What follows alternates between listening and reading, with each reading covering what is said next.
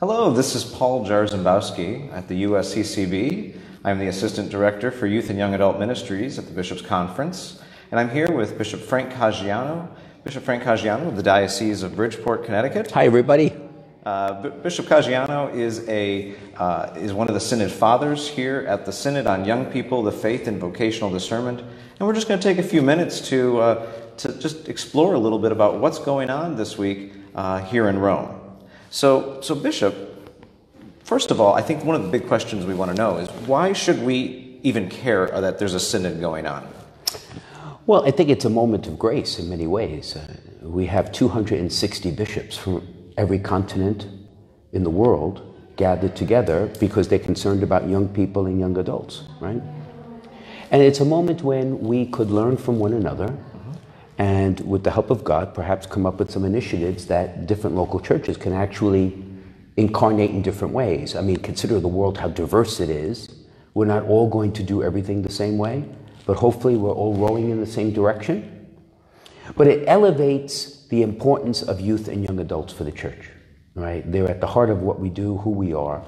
So this is their moment to speak up and to be listened to.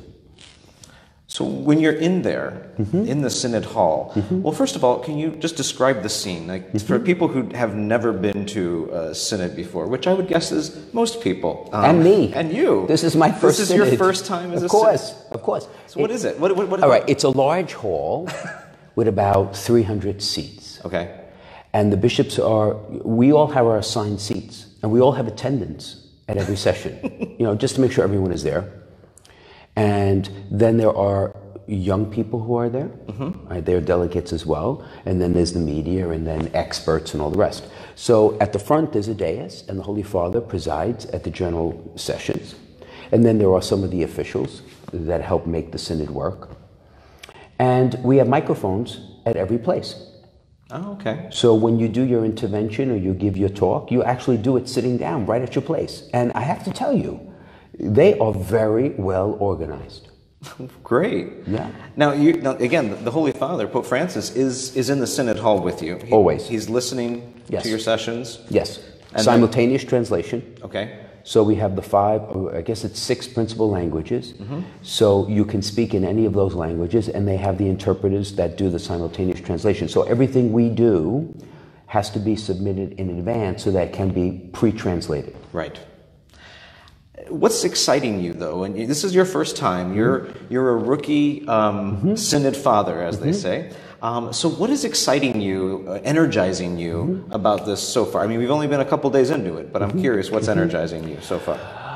It's an interesting question. We are bound by the pontifical seal in the deliberations. And for those who may not know what that really is, in order to create a space where the bishops can speak very frankly and very openly, we're bound to secrecy insofar as we cannot speak about what a certain bishop says.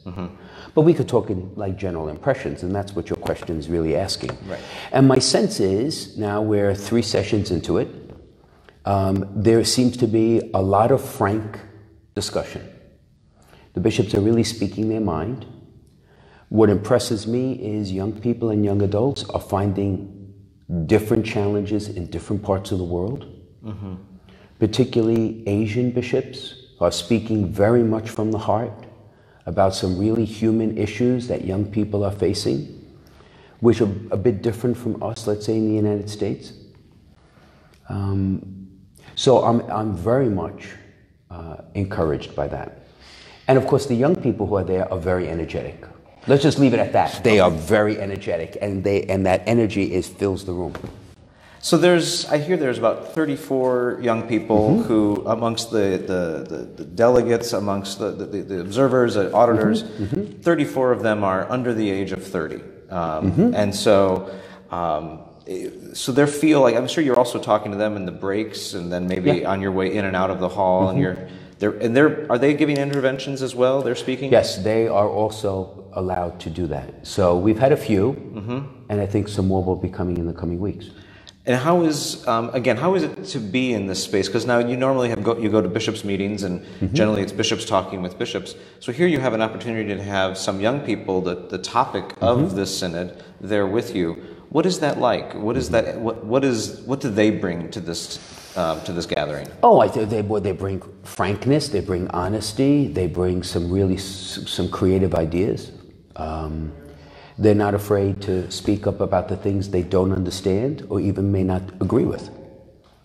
The Pope is down. When we have breaks, the Pope comes down and mingles. So a lot of the young people, he makes it his business to find them.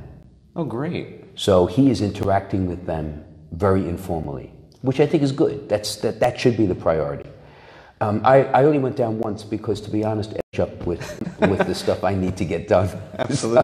So what are some of the topics and themes that, for instance, that are coming up? Maybe what's trending, or what things are you noticing already, hearing? You've mentioned the global understanding. You mentioned about some of the international things that you may not have been aware. Are there other things that are coming up that are it's just fascinating for you to hear?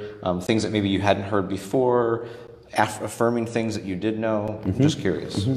Well, I think one of the themes clearly is how to listen, which is an active, not a passive process. And of course, we do it in different ways, but that's really the first portion of this instrumentum laboris, this working document, is to listen. And I myself personally have found it to be fascinating to try to listen with a kind of like a docility as to what people are going to be saying. A lot of people have surprised me by what they've said, which is a confirmation that listening is exactly what we should be doing. So that's one theme, it's listening. And I think a lot of it has been the details.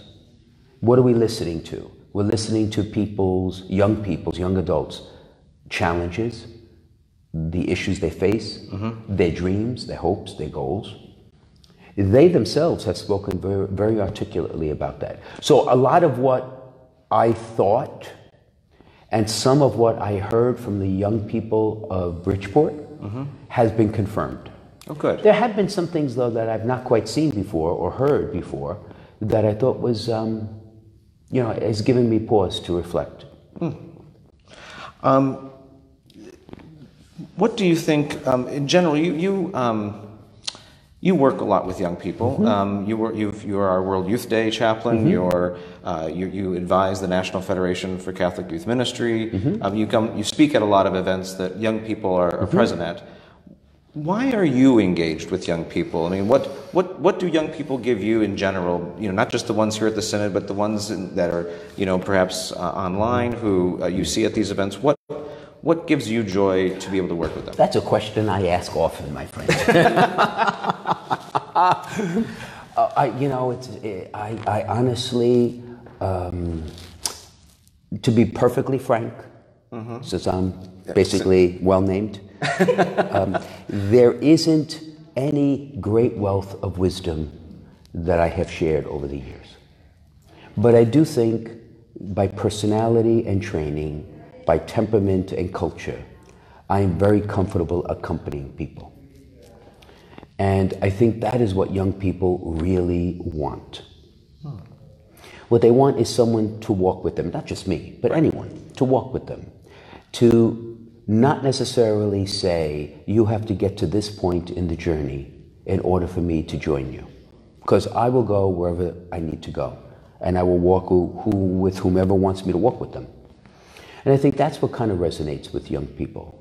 I don't think they're always looking for an answer.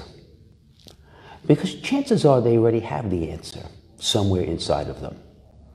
What I think is they're looking for someone to help them to create a space where they can discover it with someone being their mentor or their guide or just their friend. So I get a tremendous amount out of accompanying young people and being in the ministry I'm in because I always am encouraged, right? I'm always more hopeful. And we have problems. Good Lord, do we have problems. But when you deal with young people, that's your ministry too, young adults. You always come back with a sense of, you know what? Yeah, we'll get through this. Because there's energy, there's commitment, There is sober enthusiasm. It's not Pollyanna, it's sober. They realize the challenges they face. There's a spirit of directness. They're not afraid to ask certain things that we who are a bit older. And plus, you got to talk straight. You got to tell it like it is. You just got to say it. It is what it is, right? That's how I was raised. And so, like, why beat around the bush? And I think young adults really appreciate that. Yeah. So, last two questions I have really are, if, as people are watching this, there's going to be different types of people that are watching. One are people who work with young people. So our youth and young adult ministers, our campus ministers, and then the young people themselves are watching. So first, what would you say that those who work with young people, what can they do going forward? Like, what would you say to them during this Synod month? What would, I think... A direct challenge. Okay. I have a direct challenge. All right. Stop with the false choices. Okay. Stop with the false choices. Explain. What do I mean? You know, there's a thinking in the church that it's all about the need to teach what we believe. I absolutely agree. Young people want to be aspiring to something. They will resonate with the call to be great in Jesus Christ. They want to realize their full potential. They're not afraid of knowing what the truth is. They're not afraid of the destination. And we have to tell them clearly, this is what we're about. But then there's another school that says, well, no, it's about the journey. It's about accompaniment, as I described it. See, and that's a false choice. It's not either or, it's both. It's walk with someone as they are moving towards somewhere and be clear about that somewhere is Jesus Christ. It's the gospel. It's the image, the vision that the Lord gave us. It's the recipe to live life fruitfully, joyfully, to live the truth, aspire to courage and greatness, reach for what the Lord wants, but walk with them as they get there, as you and I have been walked with to get this far. So that's what I mean by false choices. It's like, do we do this or that? No, you do both. And I think in youth ministry and young adult ministry, sometimes we make the mistake of thinking we emphasize one over the other, when I believe they're side by side and self-correcting. Because Paul today may need more of the truth, you know, the aspirational reminding of the destination than accompaniment. Tomorrow Paul may wake up and needs more accompaniment than reminding him of the destination, right? Thanks, yeah. So, and same with me. Yeah. So that's for youth ministers. Yeah. Now what about the young people? What about youth and young adults? What about college students, 20-somethings, 30-somethings, teenagers? And obviously there's multiple messages for all of them, but if you could say what should young people be doing, thinking about now this month? Well, I think first they, more than anyone else, needs to pray for the success of what's happening here. Because I think this is their moment of grace. And there's a preferential option, I think, that is emerging in the church to hear the voices of young people. But my challenge to young people, particularly young adults, is to take seriously John's admonition to be in the world, but not of the world. Because they need to discern what is it in their contemporary experience, which is different from mine? What is it that truly can live with the destination? And what has to be jettisoned because it will not get you to the destination? There's a lot of good in the modern world, in the contemporary world. Yeah. And they are the best people to help us understand what that is. It's like technology. Technology is a two-edged sword, isn't it? It's an opportunity and it's a challenge. Right.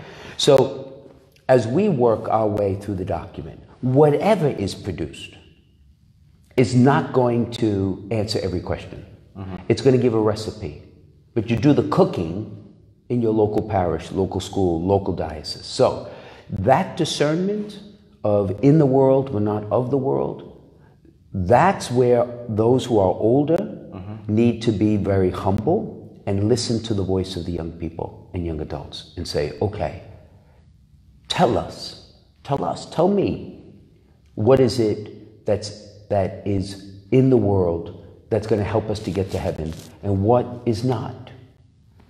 And then we'll help you walk to get there. Wonderful. Well, that's a great note to end on. I know that you actually have to get to the next session. Yes, of the I have my Synod. next session. Your next yes. session is starting momentarily, so we're going to let you get to that. I want to thank you very much for sharing this. We're going to be here in Rome for the next month to continue to learn about, hear what's going on, and you're going, as a Synod Father, you will help kind of shape and guide this process. So thank you for that, and we'll keep catching up with you Yes, throughout I the look month. forward to it, Paul. Wonderful. And thank all of you this morning. I know it's morning in the United States, it's afternoon here, but we're grateful for you joining us, and we'll see you around. Yeah, God bless.